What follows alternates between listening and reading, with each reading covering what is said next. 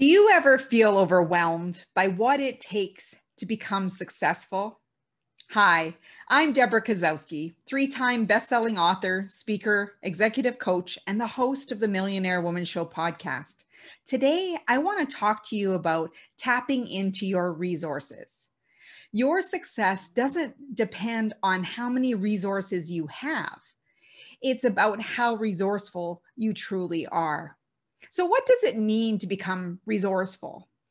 Resourceful means tapping into your own personal strengths and realizing that there's ways around you in a pinch to figure out how to get some of the resources that you need. Sometimes that comes in the form of knowledge, skill, ability, money, people. There's so many resources that we could be leveraging, but sometimes we get caught up in what's in the moment before we can realize what resources are available to us to figure things out.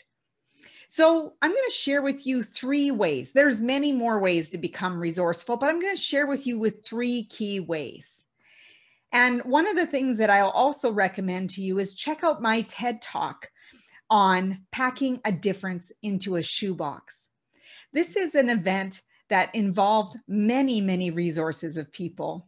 And it all started with the idea of giving a shoebox to a child, which expanded beyond belief into serving many schools, many children with shoeboxes filled with treasures and much love. So check out that TED Talk when you get a chance. TEDx Talk. So how can you become more resourceful? Being more resourceful is really about building and nurturing that strong network. It has been said that your network is equal to your net worth. Now, I don't want you to go in and make relationship with people to get something or to take something from someone, because it's inauthentic. People can feel when you're wanting to take from them, or you're trying to get something from them, or you're picking their brain, or you're out for self-service, not creating win-win situations. So don't wait until you need help to build relationships, but move into relationships, getting to take interest in people, finding out about their family, what occupation they're in, what do they do for fun. And, there are many different things. What's meaningful to them? When you start learning these things, you not only find out ways that you can help someone, but you can also get to know, like, and build that trust factor with others so that you feel comfortable in supporting or referring people to them. So Zig Ziglar said, "You will get what you want in life if you help enough people get what they want." Doesn't seem that hard, does it? When you can help others, you will have what you want as well. And how does that happen? Many different ways. Often people will think money or time. So I want to share with you some other ways that you can build resourcefulness and helping support others get what they want. One might be just a listening ear, providing meaningful conversation, encouragement, and support, and having someone believe in them. Two might be offering a book, an article that you've come across that might be related to what they're working on, something in life, something that might be even a recipe, something that is of interest to them, to show that you paid attention to that individual conversation that you had with them. You might nominate them for an award or offer a referral once you feel that you trust that individual with your network. You might have an exchange of money. And it might be a group that you belong to that is part of a social status. Now, there's a law of reciprocity, and it basically says when you help someone do something nice for them, you will have deeply a psychological urge to do something in return. So when we do nice things for other people, it is natural for people to want to offer something in return.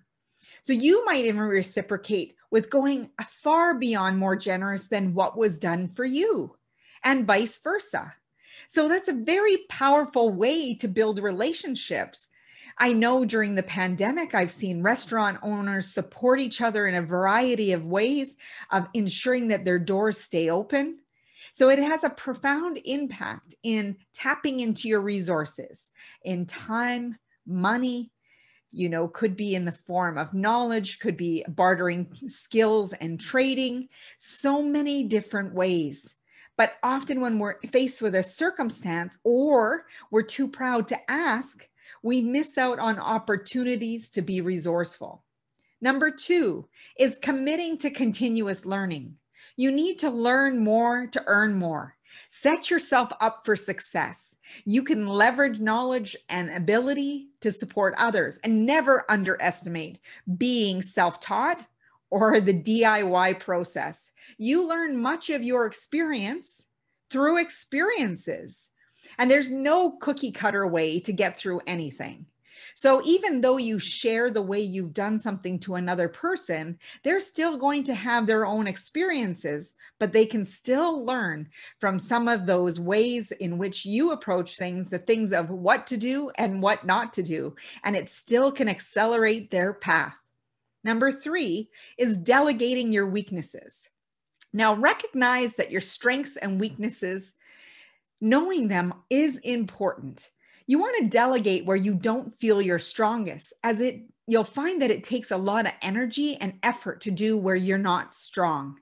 And you can save that energy and strength for where you love to play, to where you excel the most, to where you can deliver the best results.